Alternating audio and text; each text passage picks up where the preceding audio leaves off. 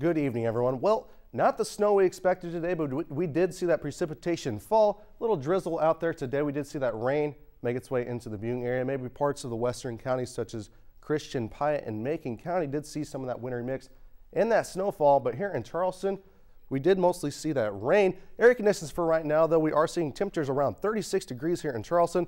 That cloud coverage is starting to pick up, 36 in Effingham, 34 in Decatur, and we are starting to see that rain still falling in parts of Paris with temperatures around 38 degrees.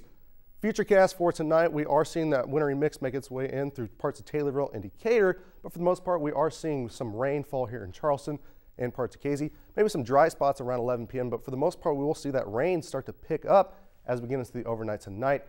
We could see some more potential rainfall as we get into the morning, but for tomorrow, we are going to see some mostly cloudy conditions to start off the day, and we'll see some rainfall come as we get into the afternoon hours as well. But then for the most part, we will dry up, and we could see some snow flurries as we get into the later half of the day around 5 p.m. on Friday as well. So we'll start to see that cloud coverage start to pick up as we get into the later half of the day of Saturday.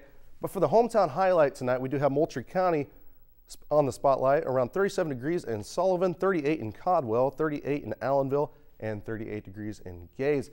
We do see some rainy conditions for tomorrow, and we could see some potential snow flurries as well, so we can't rule those out. Winds coming out of the west around 5 to 10 miles per hour.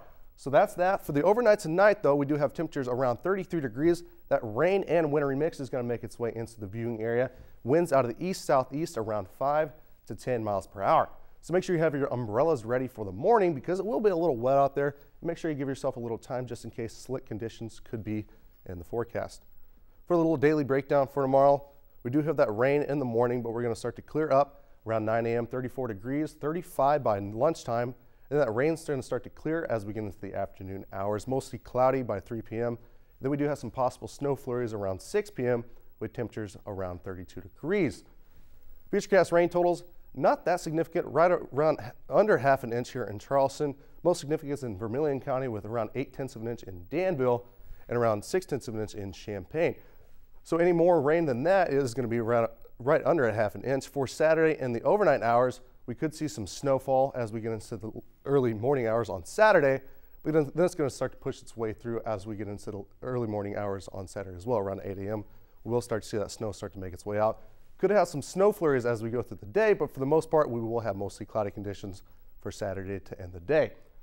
For the next 7 days, though, we do have temperatures in the 30s for tomorrow. You have that chance of rain making its way into the forecast.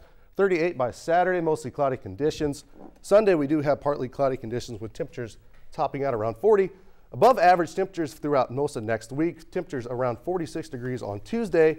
We do have that chance of that PM rain also, but temperatures back in the 40s around Thursday with temperatures around 42 degrees and mostly cloudy conditions.